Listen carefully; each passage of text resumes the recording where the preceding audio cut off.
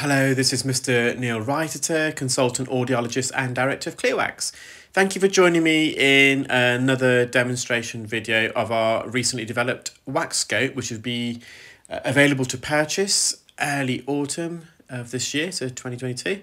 And if you are interested, please do express your interest by emailing info@clearwax.co.uk. So it's just a couple of very quick videos, and this is patient one, and they've got very dark earwax. It was more lateral this earwax, so near the entrance, and you can see that we're just using our 4.25mm speculum. They come in four sizes. We've got a smaller size, the 3.5mm, and this is the 4.25, I believe, and then we've got the 5 and the 5.75. And just mopping up near the entrance, we're on the cartilaginous portion here, and you can just see the clarity of the Zollner suction probe. It's in focus, and you should be very confident in its manipulation as a result, so because you've got full view and focus of it, so it gives you more confidence and control and manipulation and precision when you're working near the canal wall. So I'm just using this little dabbing technique here just to get some of this softer wax out, and just going to stretch it. As you can see, the ear is quite narrow, the entrance. I'm just going to insert a speculum. I'm going to dilate the ear canal. You can see we've got a lovely view of the eardrum there. You've got a good light reflex. You'll have another view in a moment. We can actually see the blood vessels on the malleus, handle of malleus.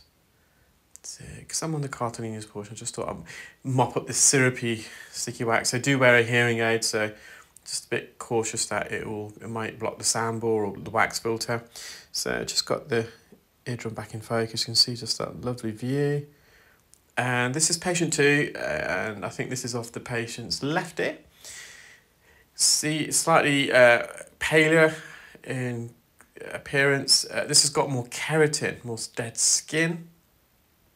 And the skin has formed into a plug alongside some wax, and it's attached itself to the canal wall. So you can see using this little wriggle motions here just to help detach the wax and skin plug from the canal wall.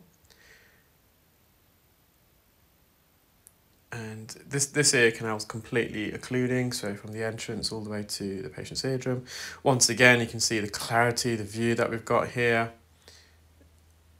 We know exactly where the suction probe is. It doesn't look distorted. It's coming from a higher angle of incidence, which means that the suction probe is not in direct line of the magnifying lens, which can cause distortion because you're seeing the back part of the Zollner suction probe.